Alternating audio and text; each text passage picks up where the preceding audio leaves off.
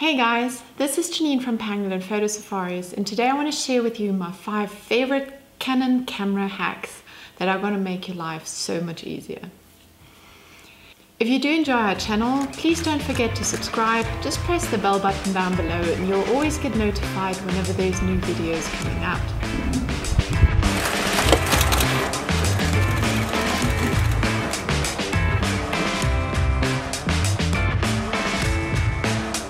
So when you get your camera fresh from the store and you unbox it, there's a few settings that make your life a little bit difficult when it comes to wildlife photography. So here are my 5 favorite camera hacks that are going to make your life out in the field a lot easier.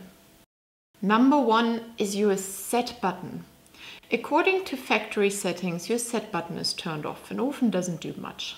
Some people put the magnification on it, but quite frankly, we have a designated button for that and we're normally not in a huge hurry to magnify our images.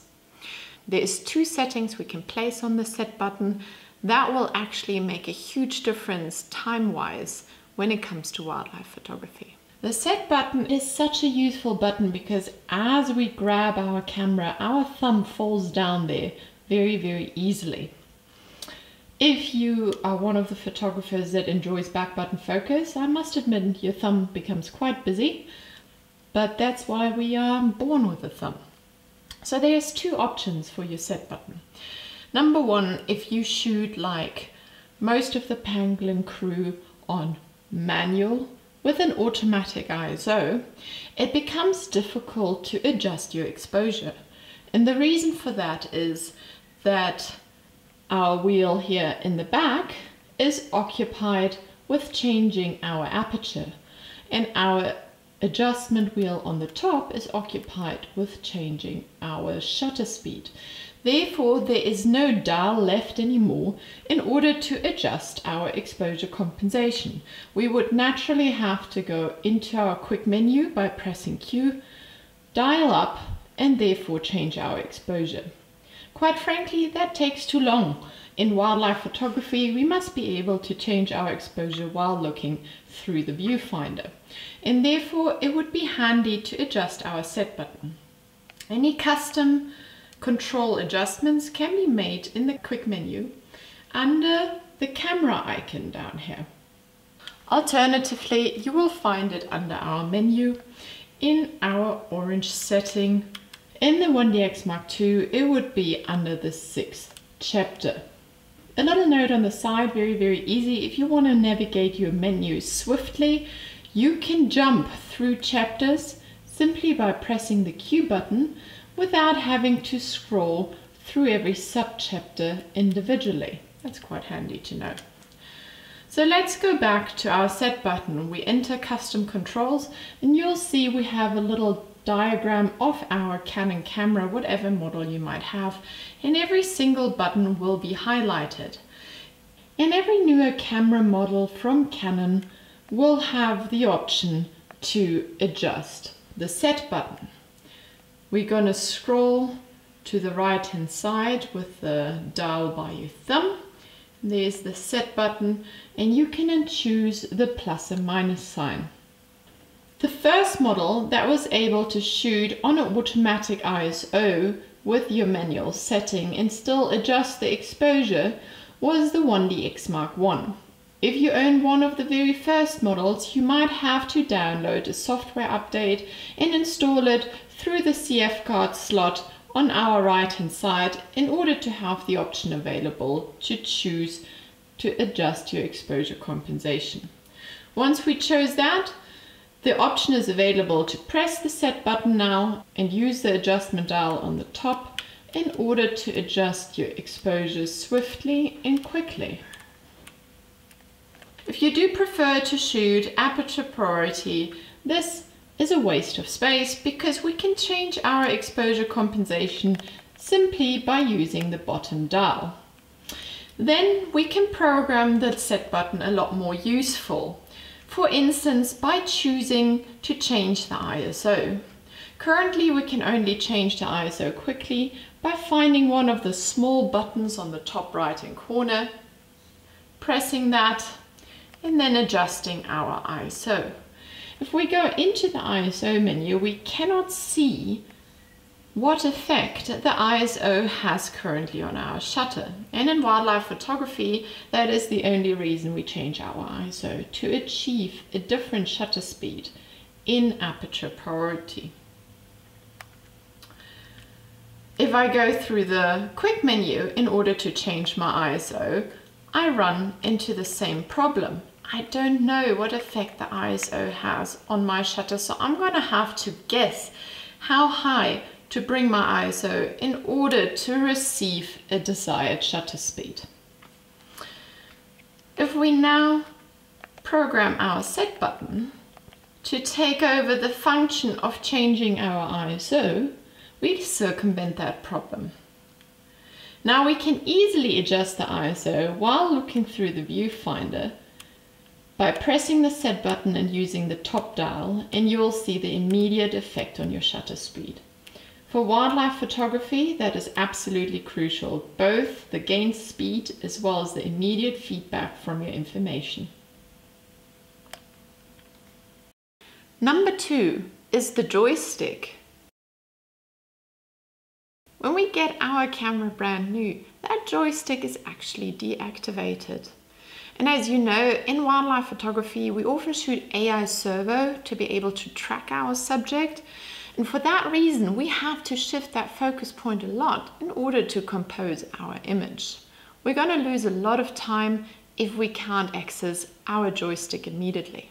When you unbox your camera, your joystick is not immediately active through your viewfinder.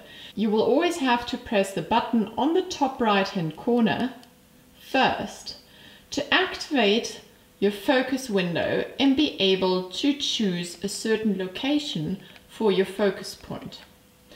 If you do shoot wildlife photography a lot, you're gonna have to shift your focus point because we often shoot on AI servos. To have to press an extra button before shifting it is a major time loss. So all we're gonna need to do is go into our custom controls, go to the joystick sign, and select the function to assign. That will activate your joystick, and now you can immediately shift your focus point around whenever you are busy focusing. My third camera hack for Canon is to reassign the star button. For all of the photographers out there shooting on back button focus, you probably have come across the problem where you activated the star button by accident and locked on exposure that you never intended on, and suddenly your image is all out of whack. You're either completely overexposed or underexposed, and you have no idea what actually went wrong until you see that little star sign flashing in your viewfinder. The best way is actually to turn that button off or to reprogram it. So the easiest thing to deal with the star button, if you do not use your exposure lock frequently, is to go to your star button and simply go from the star to AF off. Alternatively, you can reassign it to another option. However, you must be aware that you might be touching any other option by accident as well. So for me, the only other option that makes sense is to also assign it for metering and autofocus. In my case, I chose a custom design where you can tick whatever you would like to be activating with the star button, and I have an autofocus area selection of 9 focus points. So in my case, I can focus on a single focus point with the AF on button and on 9 focus points with the star button. If that is not an option, simply have both buttons activated as focus buttons, and you will never run into the problem of locking your exposure by accident. My fourth Canon camera hack is my highlight tone priority. Number 4 is a quick one, but so helpful. Highlight tone priority you find in the menu under your red menu, and it is usually turned off. It is something I've only learned recently about, and it's really handy to enable it it will show with a little D+ sign so that your ISO indicates the D+ below. All it does is that it gives you a wider range of tones in your highlights so that you do not burn your images so quickly. Or let me put it that way, if you happen to burn them, you have a bigger chance of retrieving your highlights and getting information out of them. It is a really useful function to have activated. Last but not least, I would like to talk to you about your autofocus tracking and sensitivity.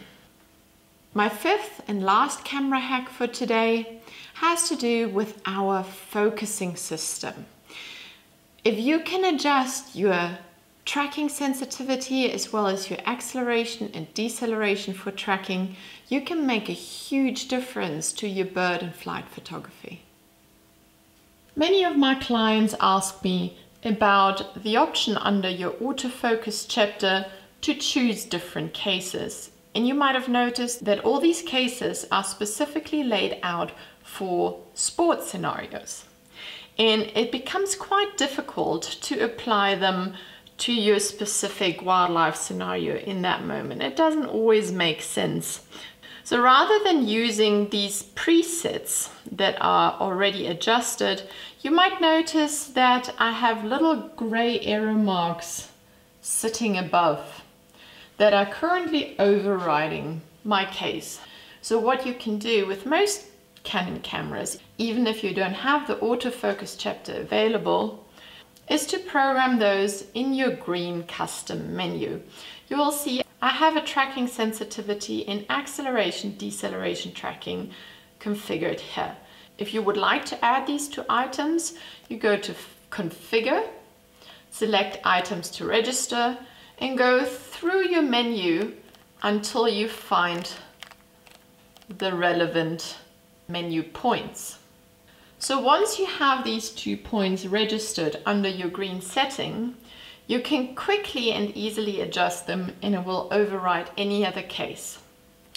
In my case, I like to have my tracking sensitivity locked on and my acceleration and deceleration tracking all the way on +2.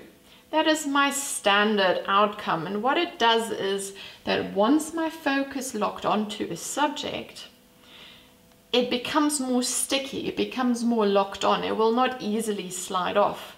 So if a bird is swaying in the wind on a reed, for instance, and my focus point slightly slides off to the left and right, it will not start searching for the focus, but rather stay focused on the given bird. With acceleration, deceleration tracking, I would like it to be nice and speedy because we're working with wildlife that moves fast.